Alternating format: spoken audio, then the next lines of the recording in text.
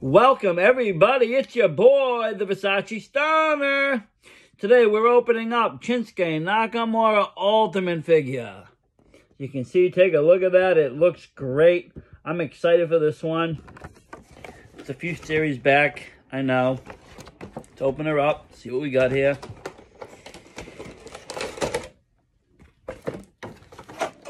As you can see, very nice. The articulation is great. Remove the actual figure. See what we can work with here. Very posable.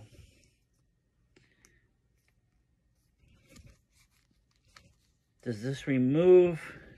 He comes with other heads. Yes, and this also does remove. So let's see. His head comes off. These arms remove.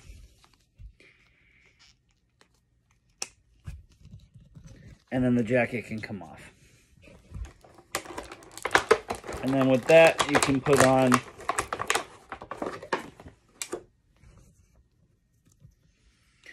the other arms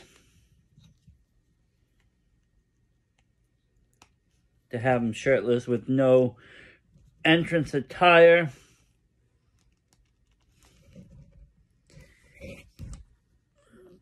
Get back the hands here. It does come with another set, 4 more hands and 2 more heads, and then we see the shirtless Nakamura, King of the Strong style, very dominant. And these are the other 2 faces that it comes with.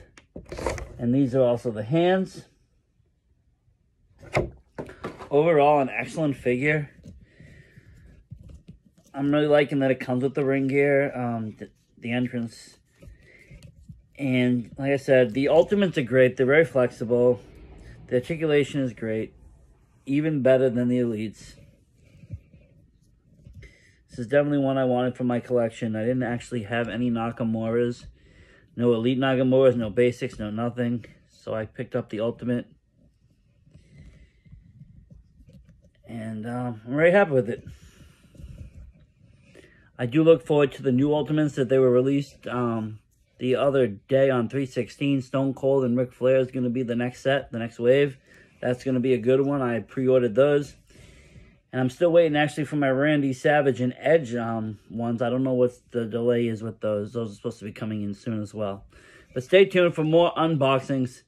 This has been great. Versace Stoner out.